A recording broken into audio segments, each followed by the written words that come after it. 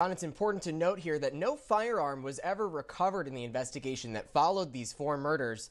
Today's witnesses' testimony, one of the prosecution's best shots at now convincing this jury that it was Laren Garcia who fired that gun. In court Tuesday morning, Department of Justice forensic specialist Nancy McCombs took the stand, testifying to the jury about the weapons-related evidence collected from the 2019 murder scenes. McCombs told the court multiple bullet casings recovered could have come from the same gun, although no weapon was ever found. McCombs determined the gun was a 9mm semi-automatic handgun, similar to this one, as all the bullets were 9mm, though manufactured by different companies.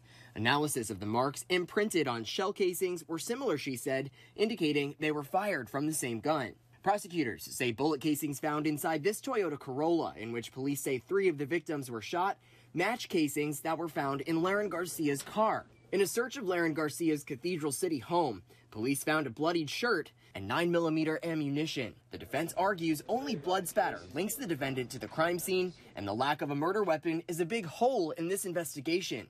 Monday, another man the defense is arguing committed the murders, John Olvera, denied his involvement. And remember, the jury here needs to be convinced beyond a reasonable doubt that Laren Garcia is guilty, something that some might argue is difficult to do without any direct eyewitnesses.